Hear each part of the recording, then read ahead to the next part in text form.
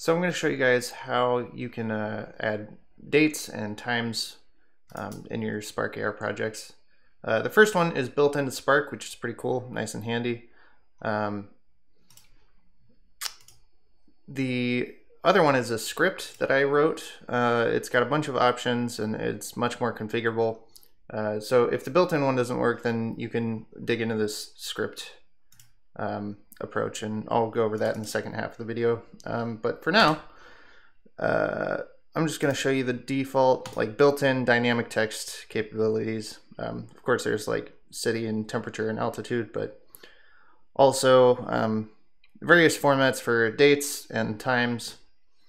So hopefully, one of these will suit your needs.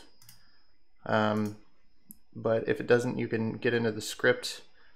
Oh yeah, that's something to note. If you click insert, it will just add to the current string, so you get some wacky stuff. So clear that out and insert, and you'll be good.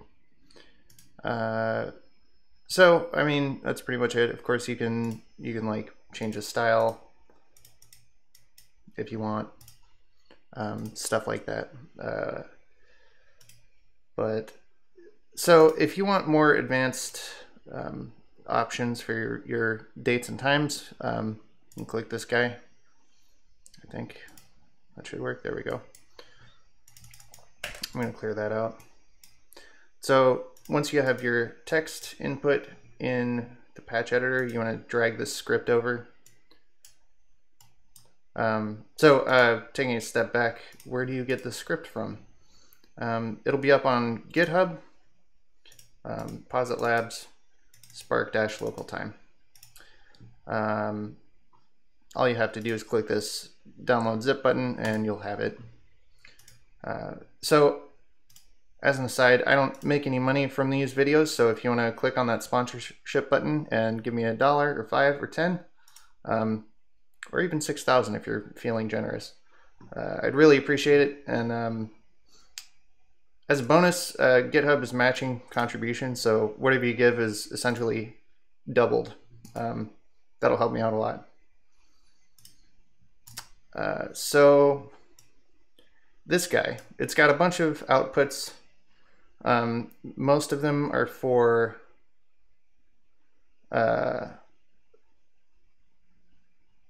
types. I'll go over that later. It's more for like configuring. This video keeps lagging. For some reason, Spark does that now. Anyway, going back to this panel, you can ignore that. So all of these toScript inputs are what you want to click on. So like by default, if you just put the date into the text, it gives you this, which you can get that from the built-in thing.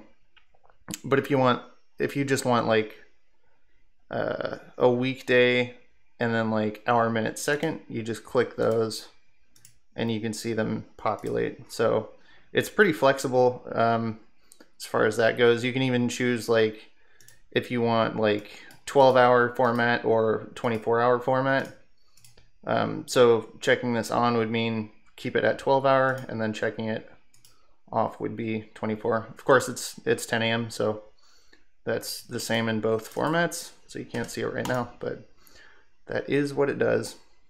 So let's say you're looking into optimization stuff. That's what a refresh interval is for.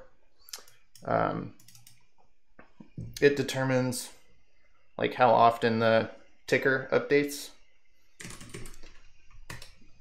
So this is a weird use case. I think I have to restart.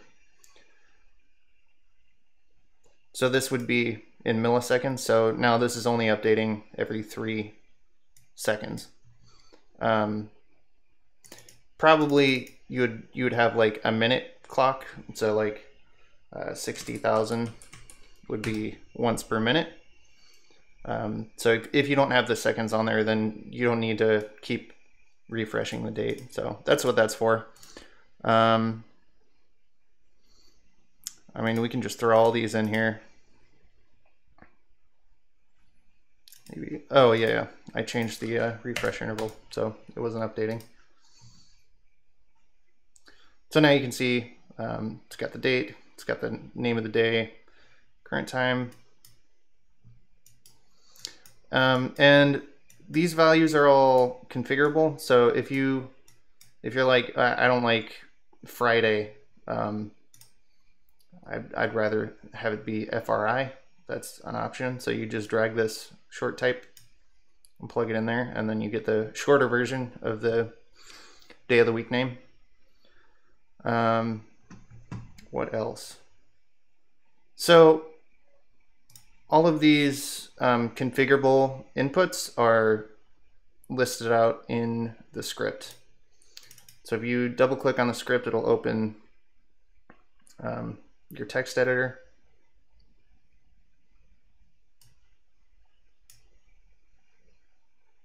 So you can see just at the top of the file, it'll show you what each entry expects. So like some are numeric or 2-digit.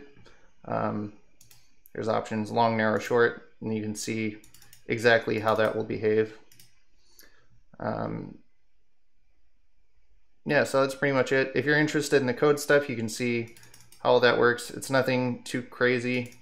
There's a locale module that's built into Spark, and that gives us the like region and stuff like that. And then it just uses a built-in like JavaScript API to localize the dates. And what that means is that it will automatically translate into the user's language and like whatever format their locale uses for dates. That's pretty much it. Hope you guys enjoyed the video. Hit subscribe on YouTube, and I'll see you on the next one.